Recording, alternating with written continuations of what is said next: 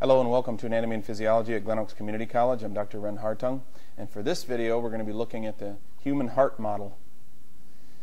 This is one of the human heart models that we have in the lab. We have another one that's a little bit larger. The first thing I'll do is as many of the external structures as I can. This is the superior vena cava. The inferior vena cava is directly below it, and it just basically shows the opening to it. So that's inferior vena cava. Those two lead to the right atrium, which is here. If I hold the heart so that it faces forward, there's the right atrium.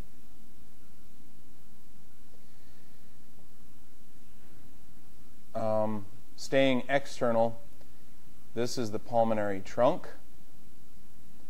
This is the aorta. This would be ascending aorta. This would be the aortic arch, and then back here would be the descending aorta. But if you just remember the whole thing is the aorta, you're doing pretty good.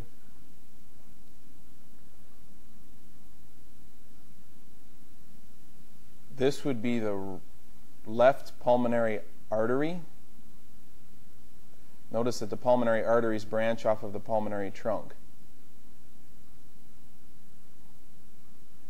The right pulmonary artery is here. Well, arteries, there's two of them. So this is the right pulmonary artery. Or these are the right pulmonary arteries.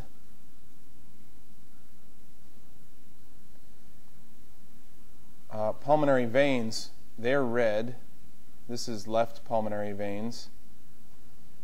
And this is right pulmonary veins.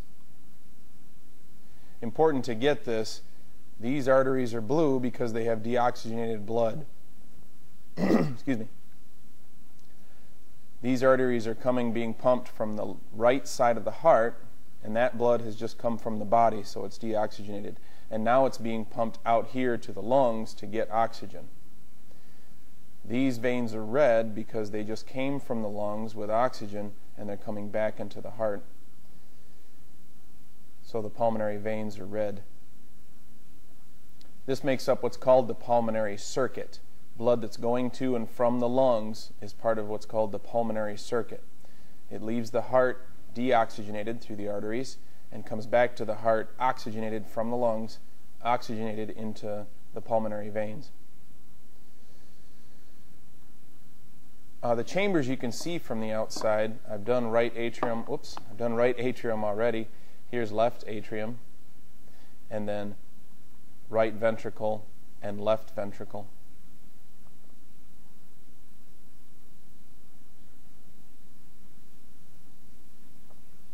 Let's look at the inside. And the way I will do this is I'm going to walk through, imagining we're looking at a single red blood cell that's going to come originally from the body and then travel through the heart. I find that that is one of the best ways to learn the anatomy, because you learn the anatomy and you learn it in a sequential manner, while at the same time you learn the flow of blood through the heart, which is also important. So let's say we're a red blood cell coming down maybe from the head. We'd come down here through the superior vena cava. If we were coming from the lower parts of the body, we'd come through the inferior vena cava. In both cases, we would end up in the right atrium. From the right atrium, that red blood cell would flow through this valve. This is the right atrioventricular valve, or the tricuspid valve. That blood cell would flow through this valve and into this chamber, which is the right ventricle. Then this chamber would contract as the entire myocardium of the ventricles contracts, and it would push that blood up here through this valve called the semilunar valve and into, it's called the pulmonary semilunar valve, and into the pulmonary trunk. From the pulmonary trunk, that blood cell would either go through the left pulmonary artery or the right pulmonary arteries into the lungs to get oxygen, and it would return from the lungs through the pulmonary veins, either on this side or the pulmonary veins on this side,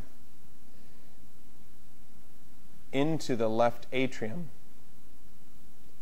From the left atrium, that blood cell would move through this valve, which is called the bicuspid valve, or the left atrial ventricular valve, and into the left ventricle. Then this ventricle would contract, and it would push the blood through the aortic semilunar valve, which is in here, and into the aorta. The aorta would then carry that blood through various arteries to the rest of the body. Notice that we're back where we started, to the body. And we could start all over again, starting with the superior and inferior vena cava. That's the way I recommend learning the major parts of the heart as well as the flow of blood through the heart.